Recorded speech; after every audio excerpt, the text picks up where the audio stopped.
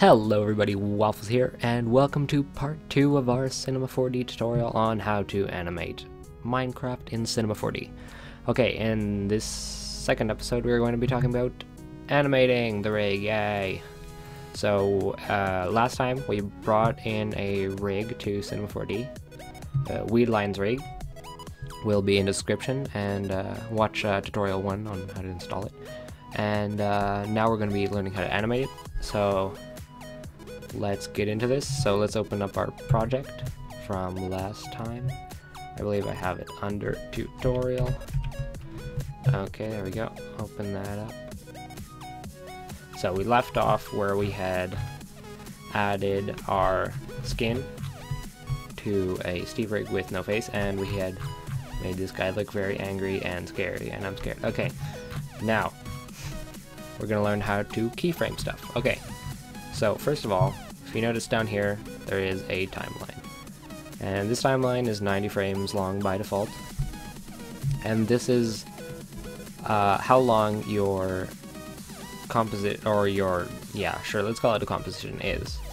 Now, since our video here is going to be 30 frames per second at default, and it's 90 frames long, that's going to make it 3 seconds long. So if I play this, that should be 3 seconds. There we go. Okay. Now, if you want to make this longer, you just go into here and type the length of however long you want it, like 120. That's 4 seconds. Or we can even go as high as 150. So that's 5 seconds. You can go up to 240, or I like to use 300 or 300 to 400 for intros. So if you want to make an intro, use around that. Now we are going to learn how to animate. Okay, so we're going to use this Steve rig, the one with face, because it's cooler and it's less ugly, and it actually is pretty ugly, but never mind. So to keyframe something, all you have to do is use this little button here. Now, this button means when you click on it, it means this is what's going to happen at this point in the timeline. So if I want my character to be here at 0 frames, I can just click it. And I'll add this little blue thing, but I'm going to leave that at 0 because I don't want it to be anywhere else. And then if I put it to 10 frames, move the arm up, and then click it again, this is saying I want this arm to be here at 10 frames and not here. And I just click it again, and there we go, we have an animation already. We have a hand moving animation, which is kind of pointless, but whatever. And then we go back to 20 frames, bring it back down, click it, 30 frames, back up, and so on. So basically here, what we've done is we made a little waving animation. It looks terrible because I didn't put much time and effort into it, but yeah, that's the basics. Now, we're gonna look at how to animate stuff that isn't on this timeline. So, like his eyes. How do you animate his eyes? Because you can't move them.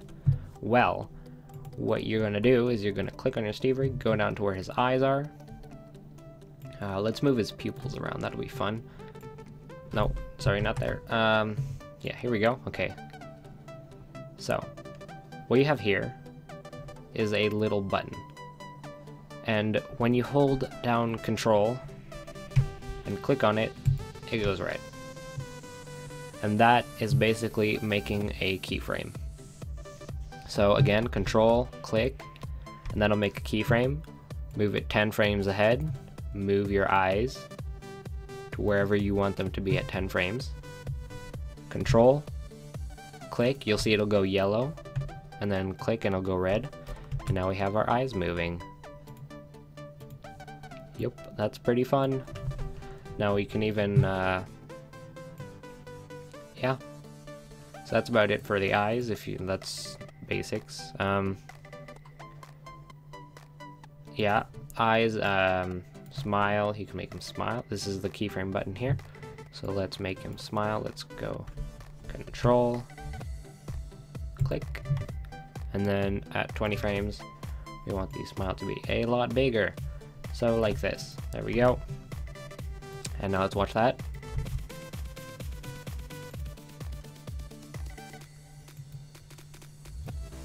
Yeah, it's going to be kind of jumpy because, yeah, my computer's being a bit slow, even though it's quite a fast computer. But it is being a bit slow now. So that's what it looks like. You have your eye movement and your smile. Now, you know how to animate his body parts and his face now. So, let's give him a... Let's make him walk.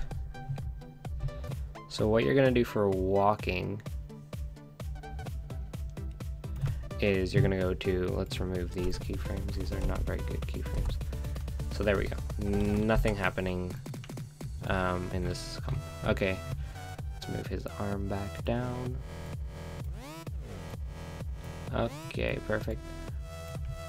Now let's just leave him looking really angry because that's kind of funny. Okay, so 0. Go to his body here, and we can keyframe the entire thing. But instead of doing that, what we're going to do is we're going to go down here, and this is auto keying. So this will keyframe automatically whenever you change time and position. So if, say, I'm going to give an example here. If I enable auto keying, put a keyframe on the first one, go to 10, and as soon as I change something, boom, keyframed. I didn't even have to do anything. So yeah, that's basically, see, auto keyframe. 20, we can make it go up here, keyframe. That's auto keying. So you want to have that enabled for walking. And what you're gonna do, crap, I shouldn't have done that. Okay, so you're gonna go to 0. You're gonna set him to his starting position. So like maybe, this is gonna be a really quick walking just because I don't want to get too in depth. There we go. Left hand can be like back here, sure, whatever. Right hand over here. Okay, there we go, keyframe. Now 10 frames in, we're gonna swap it completely. So his feet, this one's gonna be back here where the other one was, and his other one's gonna be in front. There we go. Go to 20, swap it again, back, and forward. And then again, keep dragging the timeline 10 frames every time you want to change the walk. And again.